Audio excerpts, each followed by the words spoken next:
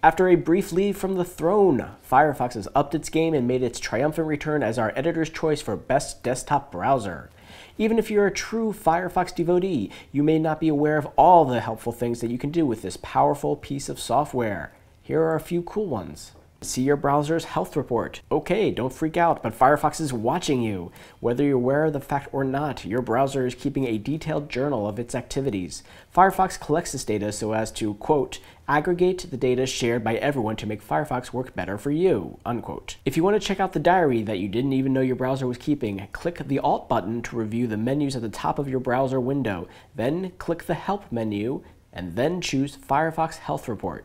Here you'll find various types of information such as how long your browser takes to start up, how long your browser has been open, and how many crashes it has encountered. Big Brother Mozilla is just looking out for your browser's well-being.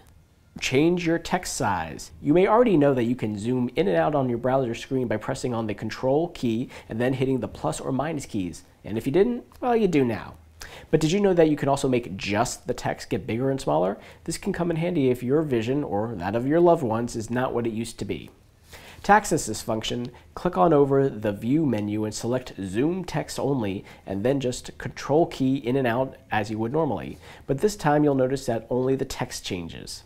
If you are playing with this function a little too much and you get stuck with your text too large or too small, and trust me, this is very easy to do, you can just click Ctrl+0 and return to your default size. If you updated your Firefox over the past several months, you may have noticed a little smiley face icon in the top right corner.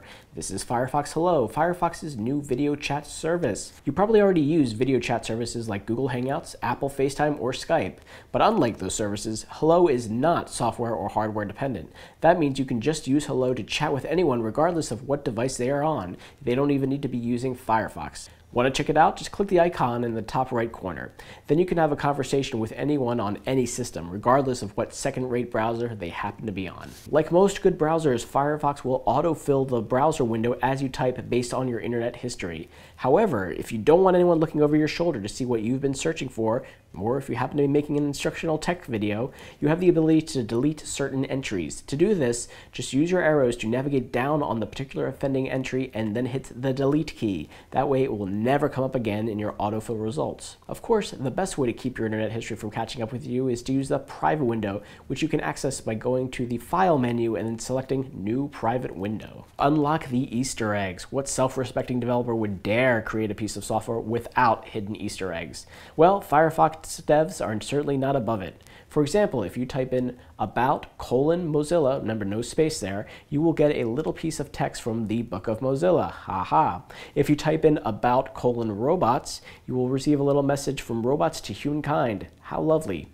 If you look at the tab title, you'll see the phrase Gort, Klaatu, Barada, Niktu, which of course is a reference to the film The Day the Earth Stood Still. But the coolest egg takes a bit of work to unlock, but is completely worth it.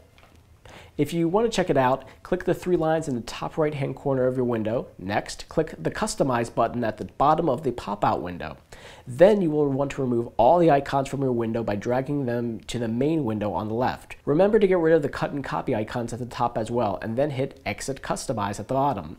Then click the three lines in the top corner again, and you will see the window populated by a bouncing interactive unicorn. What fun. Those are just a few of the cool tricks hidden in Firefox. Check out PCMag.com for even more tips. I'm Evan Dashevsky, and remember to have fun on the internet.